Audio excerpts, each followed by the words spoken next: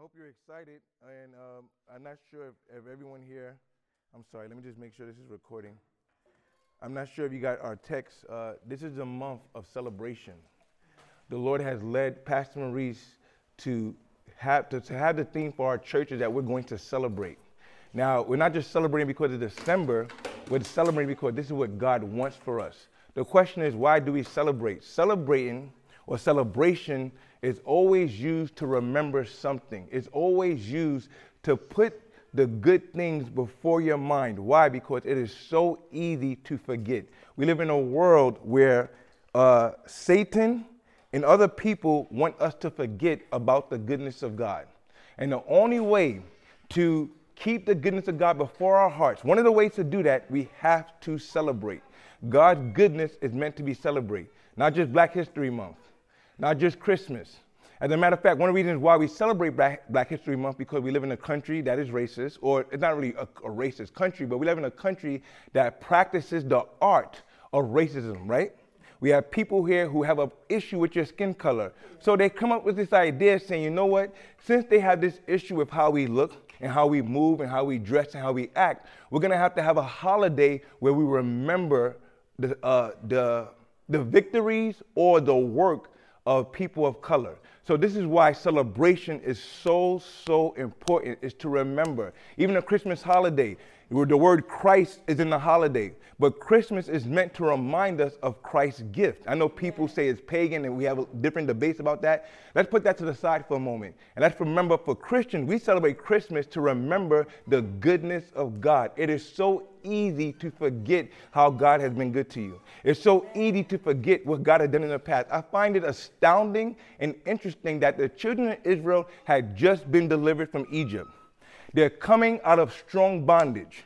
They're coming out of slavery. They're coming out of a nation that is killing their children. God delivers them. He takes them through all these signs and wonders. They get to the wilderness and something weird happens. It seems like they forget and now they're crying to go back, which is that's weird. You just saw the miracles of God destroying the firstborn. You saw all the signs, and how is it that you forgot what God has done for you to the point where you say, you know what? We don't want this anymore. We want to go back. We'd rather be back in slavery. They were remembering the good food that Egypt had, but they seem to have forgotten how they were mistreated. And this is why God is saying, please, please, my people, remember the goodness of God. Even marriages, sometimes in being married, you can tend to forget why you got married. That's why I tell people sometimes when I do premarital counseling, marriage counseling, I think divorce is weird because how is it that you forgot that this person was your friend? How did you forget so quickly? You started out as friends, you were lovers, having good sex, and all of a sudden, I can't stand this person anymore because we have forgotten so quickly. So God wants us to remember. So celebration, the purpose of celebrating is to remember. For the believer, we celebrate the goodness of God. Amen? And I've taken time out to prepare this message for you because we at Winners Church truly believe and honor the Word of God. We know that the Word of God is power, and the Word of God has the power to set free. We're only saved, we're only born again because of the Word of God. And there are some nations where people are weeping, crying for the Word of God because they know without that Word, there is no deliverance. Without that Word, there is no power. So I've taken time out to really get into the Word so I can give you God's Word for you concerning celebrating in Jesus' precious name. Amen? So I want to begin with this scripture that says in Deuteronomy chapter 10, verse 20, He is your praise. He is your God who has done for you these great and awesome things which your eyes have seen. God has done a great and awesome thing for you. One of the things He has done for you, He has sent Jesus, as my wife has stated. Jesus has come to die for your sins. And through His blood, you are set free. Through His blood, you are justified. Through His blood, you are no longer condemned. That means if you messed up yesterday, you messed up tomorrow, it doesn't make a difference. You are always justified. For some people, that's hard to accept, but God knows the human nature. God knows what the human nature needs, and He said, my blood will always cover them. So let's celebrate and let's remember that the awesome thing that God has done for us is giving Jesus Christ for us to die for our sins, that we can be set free in Jesus' name. Amen? Amen. Now, I want to go, now that I got that out of the way, amen? Thank you, Father, for your grace and your mercy. The title of today's message is Celebrating the Value that God has given you. Celebrating the value that God has given you. We live in a world where people do not truly understand the value that God has given humanity. We live in a world where not only do people not understand, but people want to suppress your value. They want to base your value on a paycheck. They want to base your value on what have you completed this year. They want to base your value on what you're doing or not doing with your life. And God is saying that is not how you're to determine your value. Your value is determined by what God has spoken about you. Your value is determined by how God has made you. Your value is determined, your worth is determined by how God sees you. So this is why the Bible says that when Satan came to Jesus, something powerful happened. He came to Jesus and he said, if you are the Son of Man. He said, if you are the Son of God, not Son of Man. If you are the Son of God, do this. Jesus, knowing his value, knowing the value of the word, he said, one of the things he said to Satan was, man should not live by bread alone, but by every word that proceeds from the mouth of God. That means that our value is based on the word what God has spoken, and that's how we are to live. That means that if God's word says I'm great, I'm great. If God's word says I'm worthy of being a millionaire, I'm a millionaire. If God's word says that I can be a soul winner, and I've been qualified to win souls, though my past is not the best, though my past is not as great, but if God has said that I can do these things, then I am valuable enough and worthy enough to do these things. And this is why it's so important for us to live off what God's word has said. Too many people have made the mistake of forgetting the goodness of God's word. And my prayer today is that you will not forget that what God's word has said about you, that you will not forget how God has declared you to be valuable, how God declared you to be worthy. Why would Jesus die for you if you're not worthy? Why would Jesus die for the world if the world is not worthy enough? Jesus saw the world as worthy enough to go through the torture, to go through destruction, to go through all that he went through because he saw the worth and value in mankind. And I want you to remember this and celebrate this, that you are valuable based on what God has spoken about you. Amen. One of the people in the Bible that forgot their value is Eve. And I'm going to explain to you why. The Bible says in Genesis chapter 3, let's start here. Now the serpent, this is Genesis chapter 3, verse 1 to 6. Genesis chapter 3, verse 1 to 6. I'm going to be reading from the New King James Version. Now the serpent was more cunning than any beast of the field, which the Lord God had made. And he said to the woman, has God indeed said, you should not eat of every tree of the garden? One of the ways the devil works is, if you see in the scripture, the devil never commanded Eve to eat from the fruit. The devil can't make a command to you as a believer. Maybe one who is under him, but as a believer, the devil cannot make a command to you, but he can make a suggestion. He can question you. And you find here that when you read this story here with Satan, when he's talking to Eve, in verse 2 he says, and in verse 3, when he talks to her, he brings up that if she eats from this tree, she'll become like God, knowing good and evil. The reason why I'm bringing that up because Satan was able to turn Eve to focus on what she has or what she doesn't have. And that's how the devil works. He's trying to get you to look at yourself when it comes to your value. Look at your skin color when it comes to your value. The reason why you're not hired because of your skin color, or the reason why you don't have this home because they're saying you as a people group are struggling and you're not going to get a home. That's what Satan wants to do. He works through deception to get you to focus on yourself. If you're married or you're in a relationship, he'll try to get you to look at yourself and get you into competition with the person you're in a relationship with. This is how Satan works. This is his master plan to deceive humanity, to look at yourselves. Look what you don't have or you do have. Just look at yourself for a moment. And God is saying, don't look to him, don't look to yourself, but look to me. Your value is based on what I have said or spoken to you. And in verse 2, the woman said to the serpent, we may eat of the trees of the garden, but the fruit of the tree which is in the midst of the garden, God has said you should not eat it, nor shall you touch it, lest you die. I just want to take a quick side note. In verse 2, God told Adam, do not eat from the tree. Eve said that God said you should not touch it, neither eat it, lest you die. Now, God never said don't touch it. The reason I'm bringing this out because we're seeing here before the fall there's an issue of miscommunication already. Before Eve entered into sin, there's already a miscommunication going on.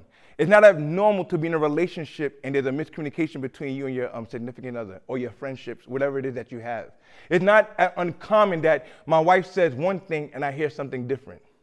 This is something that is sometimes normal, and this is why in relationships we have to work over time to really understand one another, because the enemy will use that to turn ourselves against each other.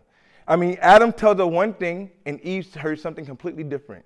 And this is before the fall. And I find that fascinating that even before the fall, miscommunication is already inside is in the book of beginnings, So I want to encourage you that no matter what is being communicated between you and your spouse, always take time to understand one another. It is so crucial. John Maxwell has said that there's always a difference between what's being said and what's being heard. And this is why you got to work overtime to really say, okay, this is what I heard you say. What did you mean by that? What does this mean? Now when going back to Eve in the scripture in Genesis chapter 4, then the serpent said to the woman, you will not surely die, for God knows in the day you eat of it, your eyes will be open and you will be like God, knowing good and evil. So when the woman saw that the tree was good for food, that it was pleasant to the eyes and a tree desirable to make one wise, she took of its fruit and ate it. She also gave to her husband with her, and he ate. The reason why I'm bringing out this story because Satan was able to trick Eve into thinking she was lacking something. She's lacking, you don't have the wisdom. You don't have the understanding. You don't have what you need. So you need to disobey God and get it for yourself. Eve thought God was holding out on her. Eve thought God kept something from her. If you look at the book of Genesis, it said that they were already made in the image and likeness of God. Yet Satan has said, you're not made in the image and likeness of God. You're not enough. You need to eat of this tree. And right then and here, we find a breakdown of someone's value. And this is what's happening to many of us today. When we are struggling with our value, it's because Satan has sowed a seed in us to think or make us question our value in God. And I have a question for you. How much of our lives are based off of Satan's deception?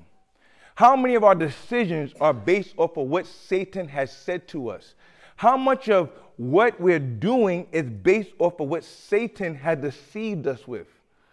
And it's so important for us to look to God's word, because if we do not look to his word, we're going to continue to be deceived. We're going to continue to be tricked. We're going to continue to have our eyes shrouded or covered from what God is telling us. This is why Jesus said, live off the word of God. Don't live off of other doctrines. Live off the word. Don't live off of social media. Live off the word. Because I know on social media there's a lot of stuff that's going around, a lot of ideologies, ideas, schools of thoughts. I understand it. I look at it all the time. But I do not live off of that. I live based on what God has said to me. I don't live off my past. Thank God that we had a past that God has delivered us from, but not even our past determines our value. Not even the degree you have determines your value. It's what God has said about you. It's what God has determined about you. So I want to encourage you to look to what God has said about you. And don't just look to it. You need to take time to study it. You need to take time to meditate on it. You need to take time to have it rooted deep down in your heart. How many of us here went to school and went to college? Raise your hand. You went to school and went to college. Most of you here, right? What happened when you study your textbooks? You study your textbooks, and after you studied, you probably walked around thinking about what you were studying, thinking about what the teacher had told you. You took time to maybe find someone to say, hey, what do you think about this concept? What do you think about this idea? That's the same way we have to handle the Word of God. The same way we spent time with our textbooks, we spent time with whatever we're learning in school, God wants to spend the same time, that same value we place on our study material, place that same value on the Word of God.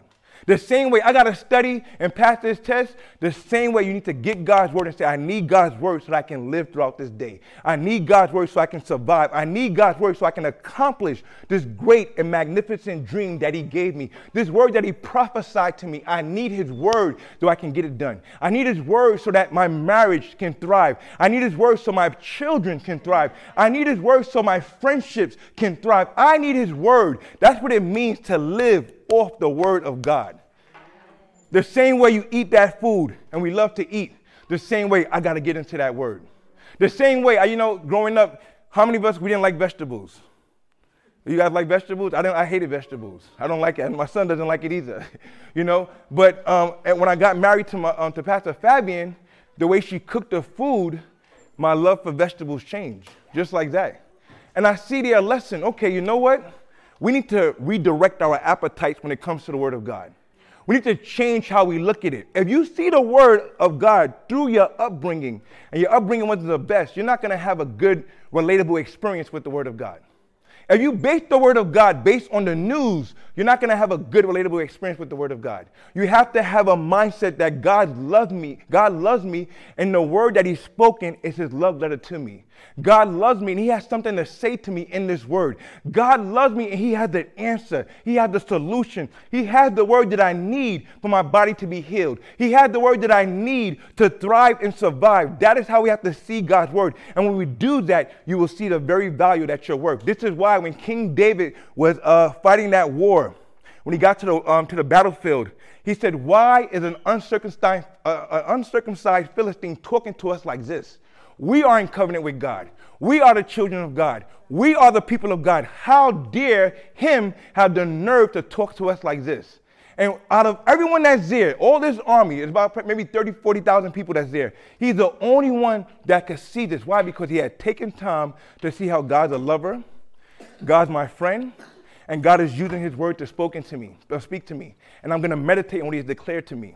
And because of that, David got that revelation, understanding of who he is in Christ. I mean, not in Christ, who he is in God. And I say that because he was someone who saw his value. So you're going to see your value in God's word, and you're going to celebrate who you are. Amen? You're going to celebrate what God had declared about you. Too many times we have more knowledge of our sin than we have of Jesus Christ. Too many times we have more knowledge of the circumstances or the consequences of sin more than we have of God's love for us. I'm not saying don't study consequences. I'm not saying don't look at sin at all. But we need to have a greater understanding of who Christ is, because the Bible says as a perfect mirror, as a perfect image, when we look to Christ, we see who we are. I'm paraphrasing that scripture. But when we look to Christ, we're seeing who we are. Being conformed into that perfect image, being conformed into what He has for us. As you look at Jesus, you see your glory. As you look at Jesus, you see your power. As you look to Jesus, you see who you are in God, in this earth.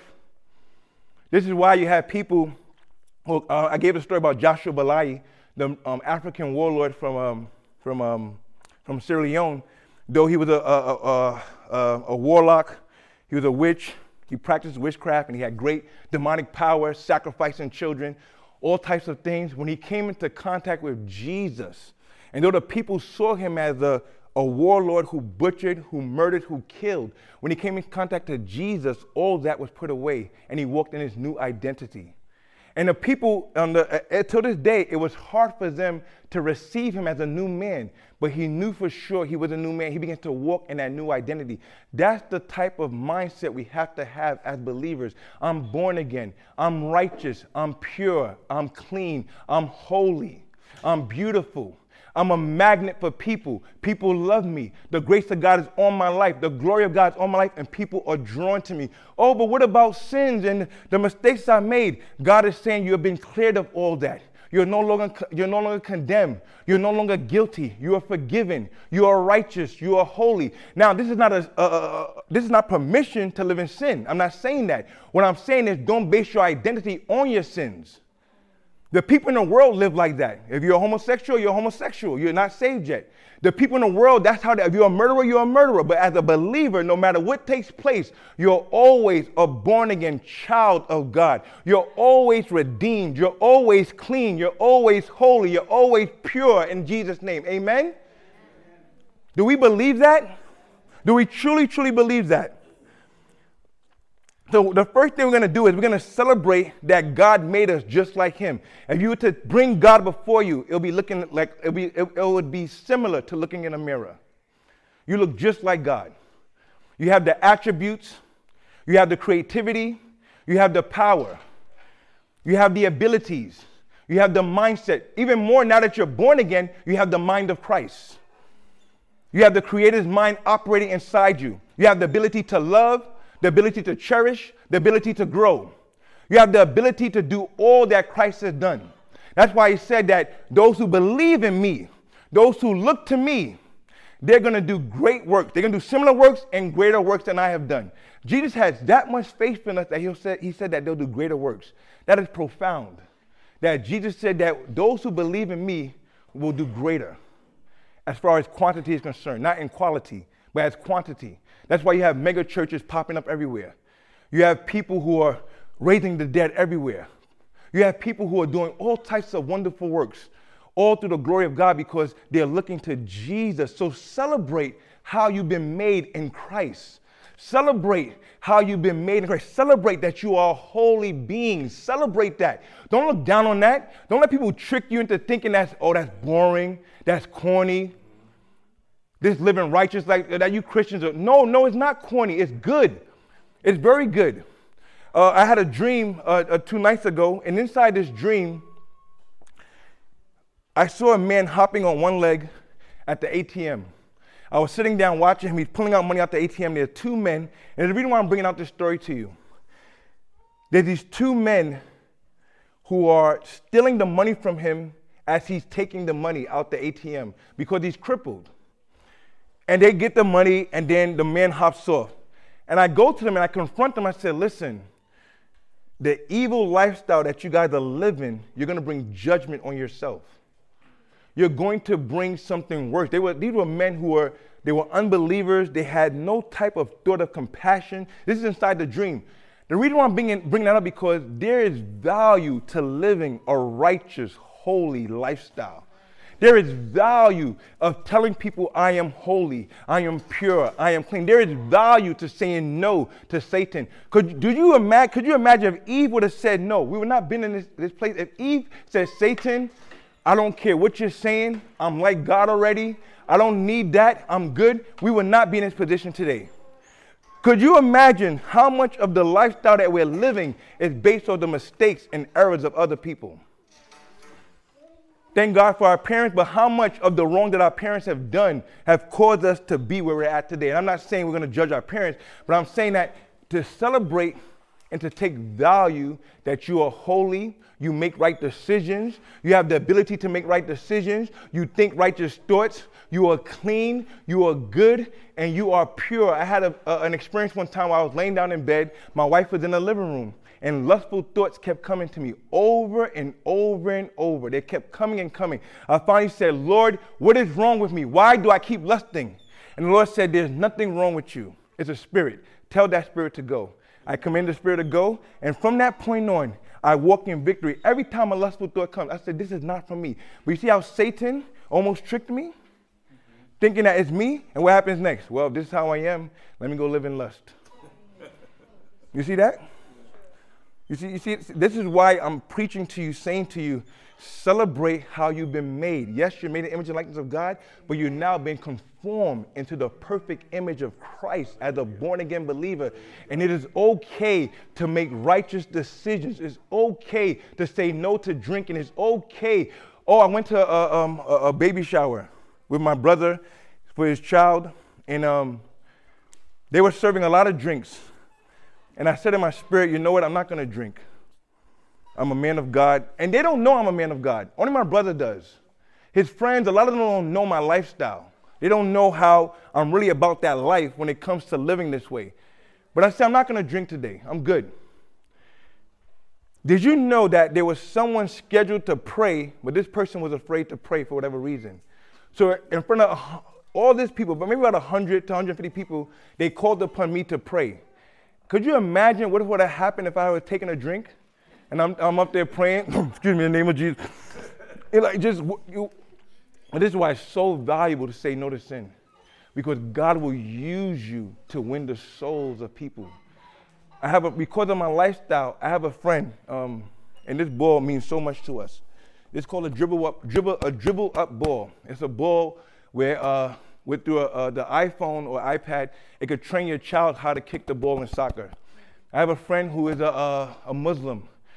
He learns about my lifestyle. He's dealing with multiple personality disorder and that other stuff starts with an S. Yes, thank you. I didn't want to say it. So anyway, I don't want to make a mistake on the word, but he comes to me one day, and he's in the park playing with his son. Patrick, come. No, first, I pray for him. I said, you're dealing with this stuff. Let me pray for you. I pray for him. Next year, I prayed for him. I told him I'm a pastor. Then the next year he said, listen, my wife is having trouble having kids. Can you please come and pray for her? Sure, no problem. But in doing that, he says, I have something for your son. Come and I'm going to give this gift to your son. I said, sure, I'll do it. I go to meet him.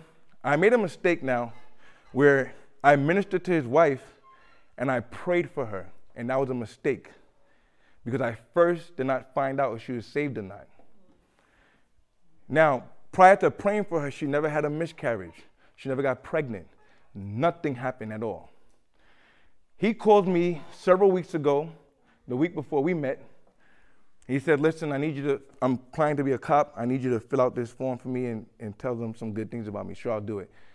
But he can't make it because there's a change in our schedule because we have a meeting. So his wife comes. And the wife said, listen, I do the form. She said, I just want to tell you that after you prayed for me, I had 2 miscarriages. I never had miscarriage before until you prayed for me. So she's talking to me, but this time I didn't make the same mistake before. I said, before we can even talk about miscarriages, I have to talk to you about your soul. Are you saved? Are you born again? I began to explain to her the salvation process. And she said, I never heard it like this before. And I said, it's simple. You're facing life. You are going to be sentenced to life. You're standing before the judge right now. You're about to go. And Jesus walks in the courtroom and says, I'll take her place. That's exactly what took place with you. And she said, wow.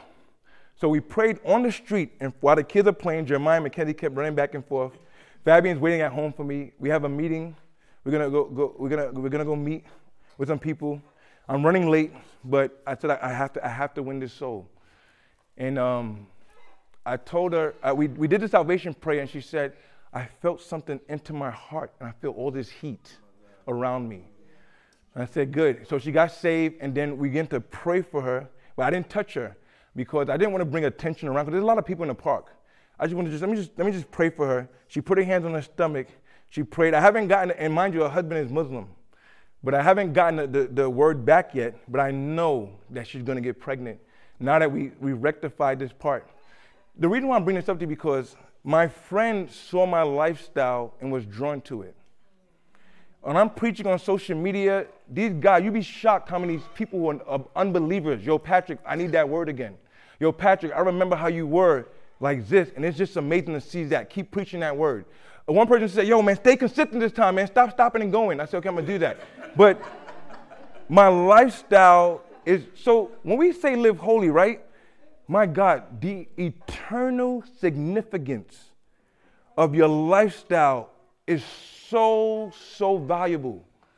So when I say you're holy, when I say you're pure, I'm saying it because that you will not be like some of these inmates. When we were growing up, there were some kids from the hood where they liked going to prison. That's the weirdest thing in the world, man. I'm telling you, they enjoyed it. Yeah, man, I'm going back, man. I can't wait to get back inside. And that's how, you see some of you shaking your head like, man, that's crazy, right? That's weird. But that's how we act as believers. Yeah, man, I'm going to go back into that sexual bondage, man. Yeah, he delivered me, but I'm going to go have some more fun. Just a few.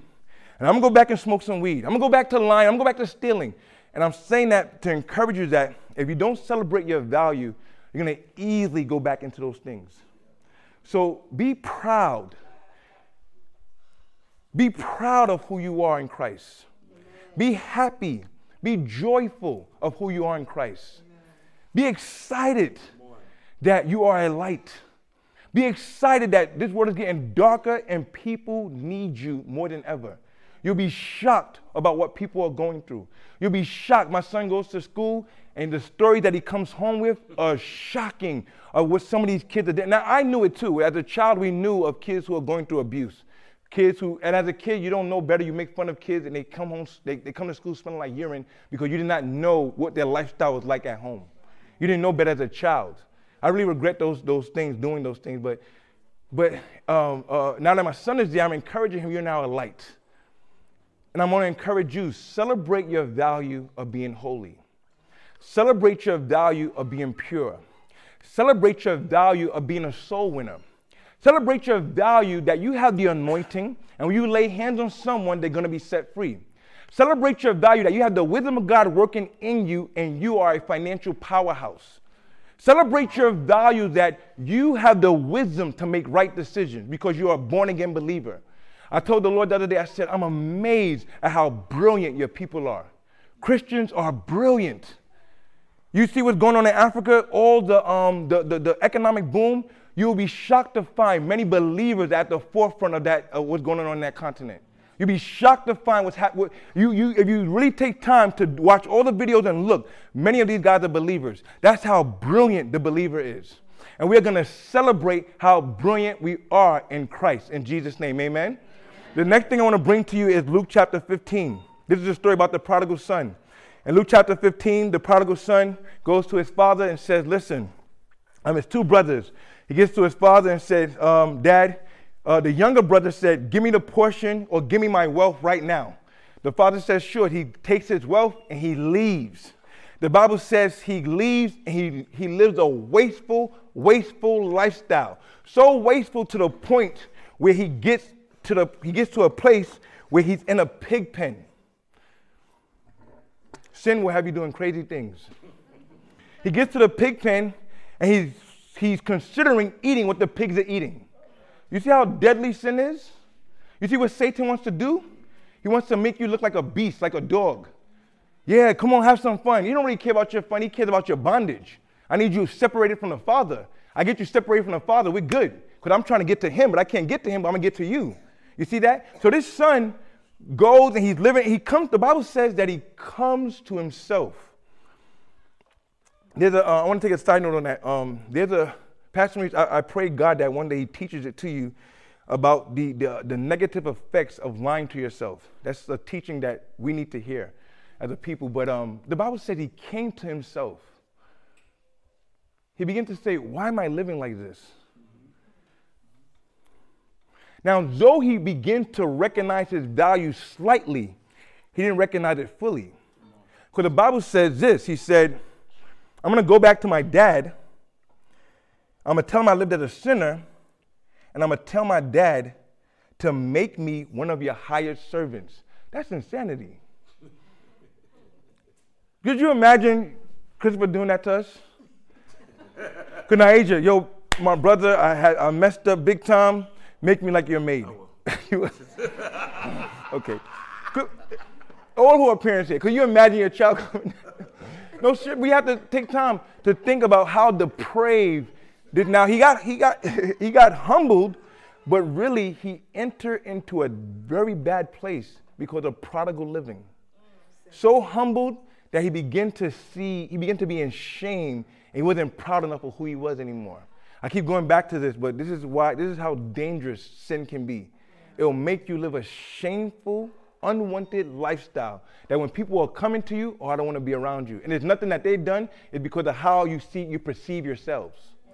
So this is why we're going to go back and celebrate your value. But going back to this, the son, he goes back to his father, and I loved what happened to him. He said, I love when he got to his father. In verse 21 of Luke chapter 15, verse 21, I'm sorry if I'm going. And the son said to him, Father, I have sinned against heaven and in your sight. I'm no longer worthy to be called your son.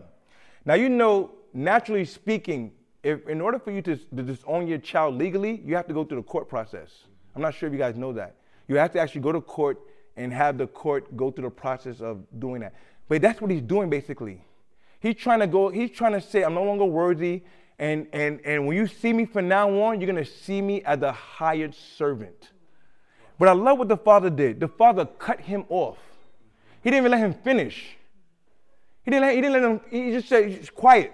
And he responded in 22, but the father said to his son, let me actually read. He said, I'm no longer worthy to call your son. Verse 22, but the father said to his servant. So he's coming to his dad.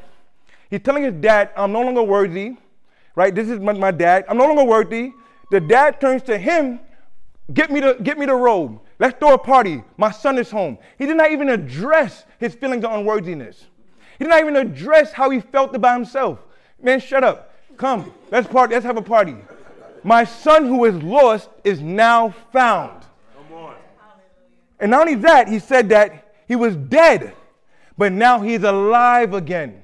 Yeah. Celebrate that you are alive in Christ. Hallelujah. You're not the walking dead. Jesus. You're not living a hopeless lifestyle. You're not headed for destruction. Hallelujah. You're not one who is going to die in a hospital decrepit. I went into the physical, it's really spiritual, but let me go there. You're not one who's going to die by a brain aneurysm, by cancer. Because of the spiritual life that is in you, it transcends into the physical life.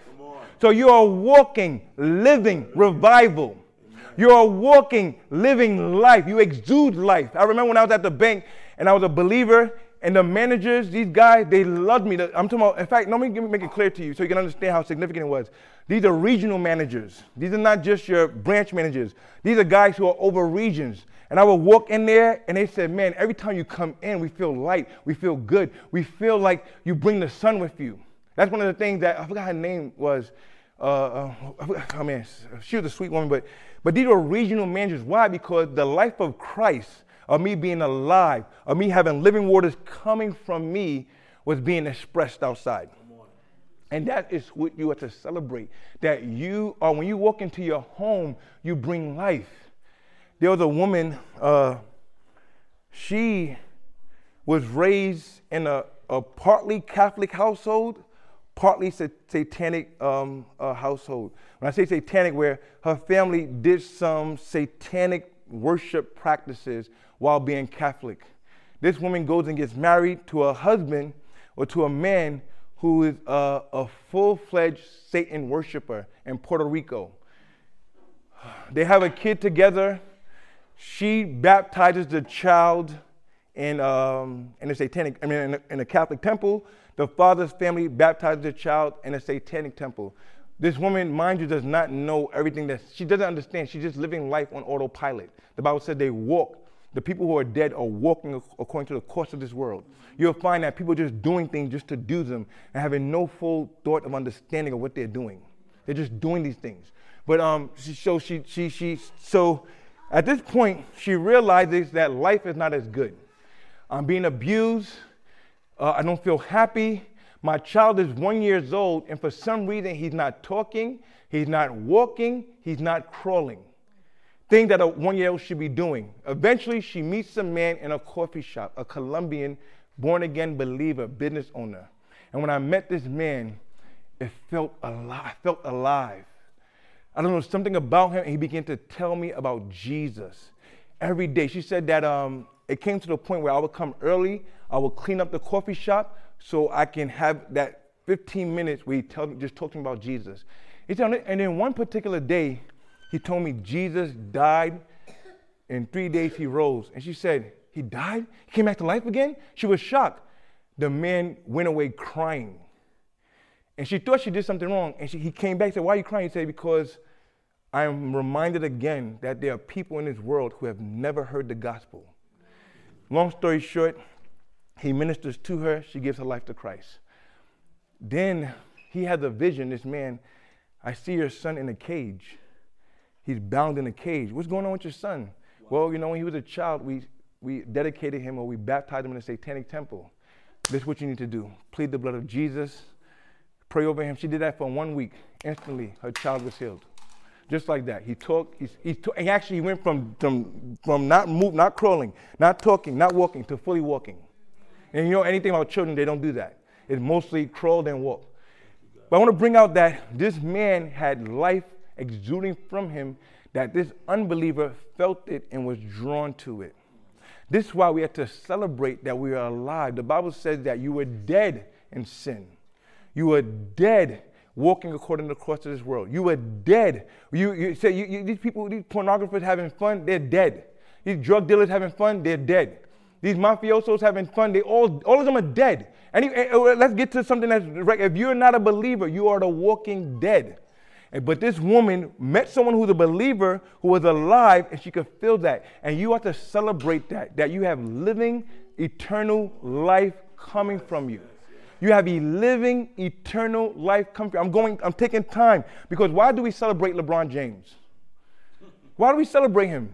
He scored and he does all types of things, right?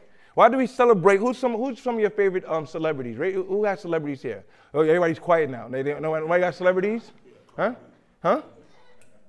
Cardi B's your celebrity. Who's your celebrity? Who's your favorite celebrity? You don't got none? You guys have nobody that you like out there? Liars. Who you got? Huh? You like Kanye West? Who else you like? Who you like? You like Michael Jordan. Oh, man, that kid is strong, man. Michael Jordan. The reason why I'm bringing that because you like them because there's some type of value that they have that they are shared with this world. Kanye West is super creative. Cardi B, she went from being a stripper to now she's married, driving Rolls Royces. I'm bringing this out for a reason. Beyonce, with her pretty self, whatever she's doing, right? Actually, no, let me take that back. She's very talented, actually. Talented and very smart. But I'm bringing these out for a reason. If the world had enough common sense to recognize the value of these celebrities, to recognize the value that they add to this world, and they celebrated, how much more when we have living life inside of us? How much more when we have the God of all of heaven giving us dreams, giving us visions, giving us His Spirit, proving to us who we are? How much more we have to celebrate that living life that's inside of us? Remember, I brought it out earlier. Eve, thank you. Eve looked to what she thought she didn't have. And as a believer, if you make the mistake to look at yourself and despise yourself, you are going to miss it. My son, I asked him for permission to share this story. So I'm going to share this story with you. He woke up one morning. My wife and I were talking to him. And as he's talking, he doesn't want to go to school. He's crying a little bit. But it's just a little tear in his eye. So we're trying to talk to him like, you got to go to school. There's nobody going to be home. You got to go to school. Finally, I said, listen, man, you're responsible at your age to tell us what's going on. No more of this. I need to know what's happening. You got to talk. I'm not going to keep chasing you. Finally, he tells me, I go to school and no one likes me. I'm sorry, what? No one's talking to you. Sorry.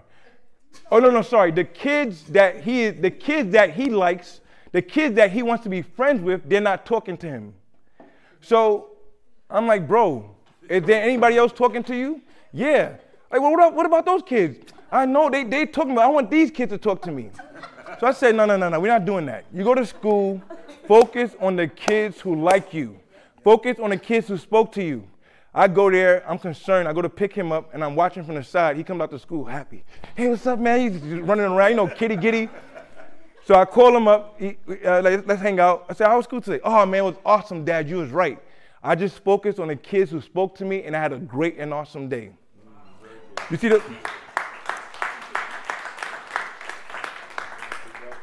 you see the power when you shift your focus? You see that? You see what happens when you change the way you look at things?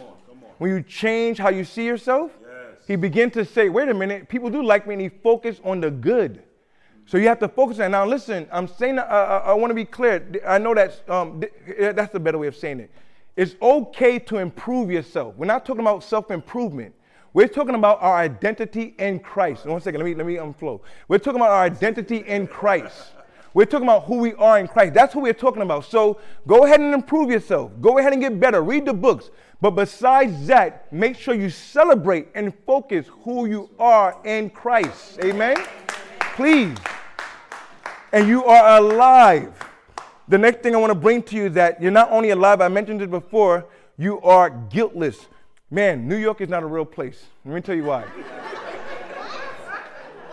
There was a time where John Gotti of the Mafia was walking around here celebrating who he was. And the man didn't, I don't think he understood how evil works. Evil is not meant to be paraded, it's meant to be shrouded. And he was, I'm the Teflon Don. They said at one point he's in a restaurant and he's signing autographs. And they look at him like, you're the boss of the biggest crime family in New York in 1993, in the 80s and 90s. In the 80s and 90s was rough. New York was a different place. And you were parading this type of thing. It was so bad that other families wanted to kill him because he was making the lifestyle glamorous. And it wasn't meant to be a glamorous lifestyle. It's meant to be a lifestyle of we're tough, we're mean. He had homeless people calling him out. But the reason why I'm bringing it out because 3 separate times The federal government found him not guilty. 3 separate times, and each time they were celebrating this. I mean, you have people in the courtroom, yay, John Gotti. He gets outside the courtroom, they're shouting his name, the press. They're cheering him on. Not guilty, yeah, we knew you weren't guilty. I mean, people are dumb. I don't mean to say it like that, but you take time to think about it, you're celebrating evil. But if this man can celebrate that he is not guilty by the federal government, that he does not have to go to jail, how much more we, who God has declared that we are guiltless, that there's no condemnation to those who are in Christ. That's how we are to live. That's how we are to celebrate. We are guiltless. Now, just to close with that story with John Gotti, he eventually got found guilty. He died in prison, a very horrible death. You know, actually, a priest came to him on his deathbed. He said no. He didn't want the priest prayer. He was true to himself. I mean, that was stupid, but true to himself, you know. But the reason I brought the story because this man celebrated his not guilty verdict. And you have to celebrate your not guilty. When someone comes and condemns you, I'm not guilty. When your friends or family or you yourself, if the Bible says even when your heart condemns you, God is greater than your heart. No, I am guiltless. I am set free. I am not bound. I am not condemned. I am righteous. I am pure. That is how you to celebrate. It's okay to have godly sorrow, but you're not to declare yourself guilty. You're not to declare yourself unwanted. You're not to declare yourself destined for death. Destined. I don't care what you have done. You are not the person who's going to die early. You're not the person who's going to be judged by God. I know we're living in a world where there's people telling people that, oh, this type of evil that's happening, or this happening, or you may see like a natural disaster. Oh, that's God's judgment. Listen. We got to understand, we're living in an age of grace where God is hungry. God is pursuing. God is desiring souls. I don't care what Israel is doing. Oh, we're going to kill these Palestinians. God has hope for the Palestinian people. Actually, he has hope for both nations. And if it was up to God, he wouldn't want these people bombing each other. He wouldn't want genocide. I know there's a lot of Christians, no, this is what God wants for the Jews. No, listen, that was old covenant. When Jesus came, all that changed. Everyone is required to receive the not guilty verdict. Everyone's required to receive it by believing in Jesus Christ. And God desires to hand out not guilty verdicts. He's a judge who is smiling, laughing, happy. Here, not guilty. Here, not guilty. Here, not guilty. Not guilty for you. Everybody getting one. Not guilty for you. Even the man outside, not guilty for you. I don't care who you are, where you from. Everyone not guilty. Hey. Amen? Hallelujah. And that's to be celebrated. If you don't celebrate, this is the power of celebration. This is the power of seeing all the good things that God has given you. The last point I want to bring out to you, I love this scripture. It comes from Colossians chapter 1. And it says in verse 19. Well, I realize I don't have it in this note. But he said in Colossians chapter 1 that we have been delivered from the power of darkness and conveyed. 11 to 13. Let me read it. I think it's good if you hear it. He has delivered us from the power of darkness and conveyed us into the kingdom of the Son of his love. We have been delivered. We have been delivered. God wants us to celebrate our deliverance. We're not bound to depression. And I don't have anything against depressed people. And sometimes when ministers talk, we misinterpret what they're trying to say. I'm not trying to be, I'm very sympathetic for anybody struggling. But depression does not have more power than the kingdom of the Son of his love. Suicide does not have more power than Jesus. The Bible says you were taken out of prison, out of bondage, out of addiction, and transferred into a higher place. So really, depression, suicide, heart attacks, any type of darkness, any type of evil thoughts, they are beneath you. When Joshua Belai, when I told you a story about the African warlord, he said when he saw Jesus, this is what Jesus said to him. He said, he's this way, He turns around, he sees Jesus in the air. At this time, as an African warlord, as a witch, he does not know it's Jesus. And Jesus is there, and he said something so profound to him. I want you to catch what he said. This man is a witch doctor, a satanic priest. And Jesus said this to him: the one who sits on your shoulder is your slave, but he's acting as your master. He's supposed to be under your feet. Repent and live, refuse and die. And the man was confused, like, what? He said, yeah, this evil spirit, this demon who's telling you to kill, telling you to destroy, telling you to do all types of evil things, he is supposed to be your slave, but he is your master. Jesus said these words to him. Jesus was basically telling him this, giving the scripture to him, that you have been delivered from the power of darkness. That's why he said that in Ephesians chapter 2. It talks about this glorious thing that God did with Jesus. After Jesus died, he raised him up. I mean, in chapter 1, he talks about, at the end of chapter 1, he raised him up. And in chapter 2, this is what God did for Jesus, but this is what he did with you. He then made you alive, and he placed you inside of Christ. So all things that are dark, all things that are evil, everything that pertains to Satan is under your feet. But it's not just under. The Bible says that you are far above it. You are far above it. If we catch that revelation, that understanding that we are far above, my God, your life will be completely different. Poverty will have no place in your life. Bad spending habits will have no place in your life. Sexual sins will have no place because you are placed above these things. That's why he said that when a righteous man goes back to his sin, it's like a dog returning back to his vomit. It's showing you how low and depressing these things are, and how far above you are with these things. You are far above anything that is dark, anything that is evil, anything that is wicked. Therefore, I don't need to be afraid of a witch doctor. I don't need to be afraid of a voodoo priest. I don't be afraid of the guy who's practicing rituals. Yeah, you know, I had my stepfather, he went to Sierra Leone and they put some stuff in his skin for protection. You know where my stepfather is now? He's walking like this. Really messed up. I don't mean to mock him. But he went to Sierra Leone. My mom told me he went to Sierra Leone, got all this stuff put in his skin, all these marks. This stuff is real. I mean, people from Africa know these things, or people from the Caribbean know. He practiced all these types of evil in his body, and yet his mind is still getting worse. So what was the point of going to the witch doctor? Yeah, they have no power. They're just agents of destruction. The goal is to destroy you. That's it. Yeah, I need you away from God. Come hang out with me for a little bit. Come enjoy yourself over here. Get away from God. God is boring. But no, those things are beneath you. You are far above those things. Hallelujah.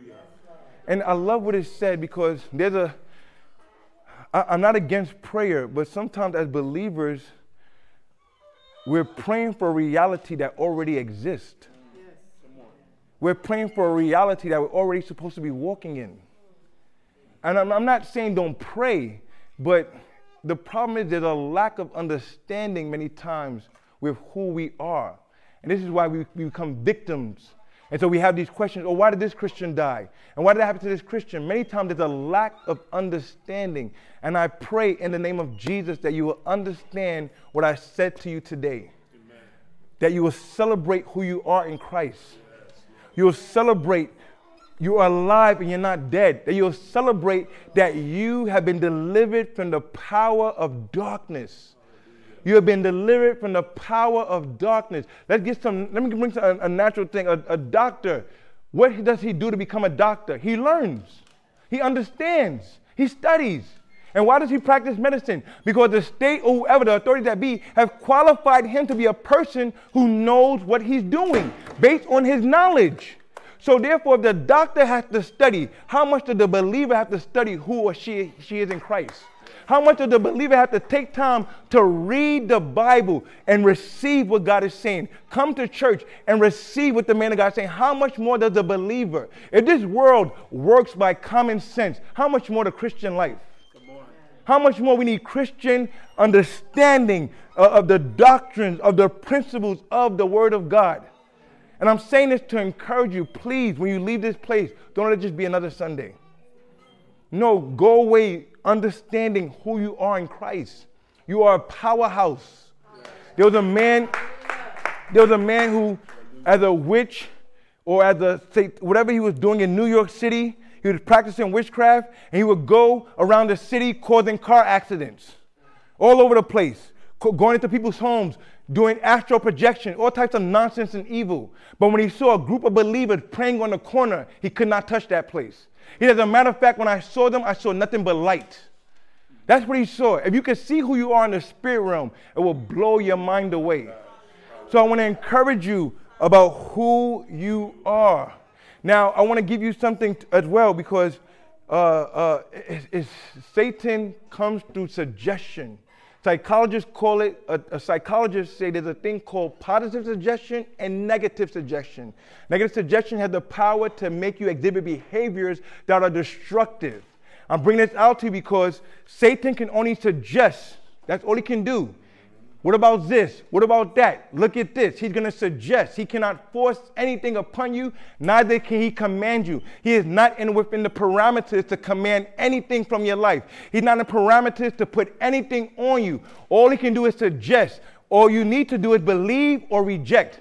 This world works also by believing. The more, whatever you believe, that's what's going to happen for you. You believe in Satan's lies, it's going to happen. You believe in the truth of God's word, it's going to happen. I'm bringing this out because I want you to leave this place believing and understanding who you are in Christ. 2024 is going to be a great and amazing year. Hallelujah. It will be a year of dynamic power. Hallelujah. In the name of Jesus. Amen. 2023 will end well in the name of Jesus Christ. Hallelujah. You will see things that you're not used to seeing. You will walk in things that you're not used to walking in because of God's dynamic power at work in your life. 2024 will be a year of triumph and victory. I don't care if it feels bad or if it doesn't feel right. You are still required and you have still been blessed and empowered to walk in victory. I don't care how many times something has not worked out. You as a believer are powerful. You as a believer are great. You as a believer are holy. You are pure. You are righteous. You are clean. You are a powerhouse to this world in Jesus' name. I don't care what you have done in your past. This is your moment and time and season of bringing hope to the world. I don't care what decision you made yesterday. You are qualified to bring hope. You are qualified to bring truth. You are qualified to invite your friends to church. You are qualified to walk them through the steps. You are qualified to pray for them. You are qualified to help them.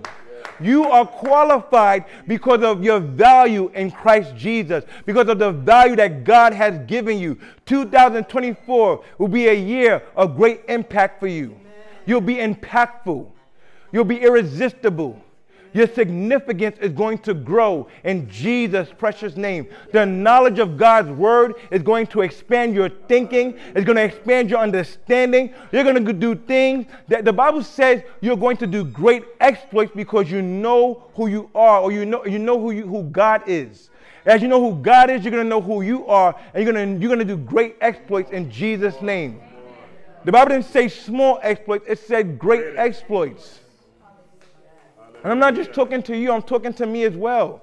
I've already challenged myself and I've already declared, man, 2024 is going to be different because of the knowledge of his word has come inside of me, and it has expanded my thinking, and 2024 will not be regular for me in Jesus' name. And in the same way, it won't be regular for you. With every head bow, if you are not born again yet,